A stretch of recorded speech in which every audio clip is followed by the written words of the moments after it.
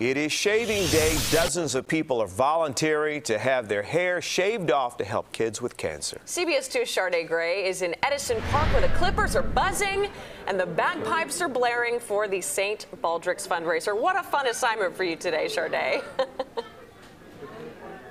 Yeah, absolutely fun assignment. Jim and Marie, you can obviously see that the bagpipes are out here right now, and it's just a lot of people out here for a good celebration to come and support kids who have been diagnosed with cancer. But we actually want to talk to some of those people who are getting their haircuts right now, and actually one of those boys right here is Liam.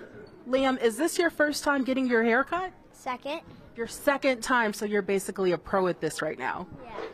How old are you? 8. 8, and Shannon, who's one of the barbers out here, we can kind of start cutting his hair right now.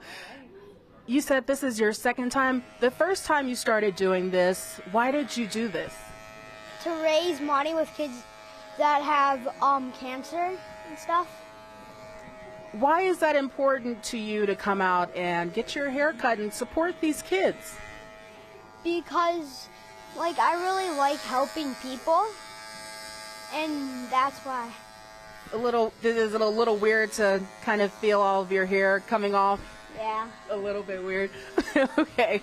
Well, you're almost there, semi-almost there. Shannon said that this shouldn't take too long, but we're going to move along to Michael over here, who is also getting his hair cut pretty soon. Michael, can you tell me why you are doing this? You know, it's a great cause. It's community, family. It's, in my heart, the least that I can do and my family can do for kids that are stricken with cancer. It might not seem like a lot, but inside our hearts and the money we raise to help awareness of this does a lot for the whole organization and to help out the families that are dealing with this sickness of cancer. And can you tell me about your daughter? She was diagnosed in 2018, right? No, wrong. Oh, I'm so sorry. I'm so sorry. I have the wrong Michael. We have another Michael who we will be talking to a little bit later. But can you talk about why this is so important to you to come out and do this? To help the families, to bring awareness to it, and to bring the community closer together and help these families that are dealing with this for their children. Thank you so much. And she'll be moving along to your head pretty soon as well. Right behind me, we have Maribeth and Brendan. Maribeth, can you tell us about why you're out here today? Yes, just want to really, as a parent of a child with cancer, I think one of the first things that hits you hard is when your child loses their hair. And I think to see all these people do this, one, just to raise the money for research and all the fundraising, but two, as for a personal thing, to see someone else shave their head and do this, they don't have to do it and they're doing it.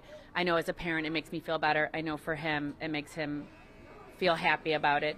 And it gives off a positive feeling, community, everything. It just makes just a good feeling, people coming together to do this. So it helps. Any little thing helps when you're a parent of a child going through cancer. So it helps a lot. And it's an emotional roller coaster to go through. It is. I think, like I said, when you see a child bald, you go, oh, that child has cancer. And when me and my husband saw him losing his hair, I have to admit it was probably one of the hardest things to go through. And so when you just see people like this that, you know, they're going to do it and they don't have to do it and they do it, I know, like Michael just said, it's like makes you feel good. It's in their heart. So it does help a lot. So it's helped our family.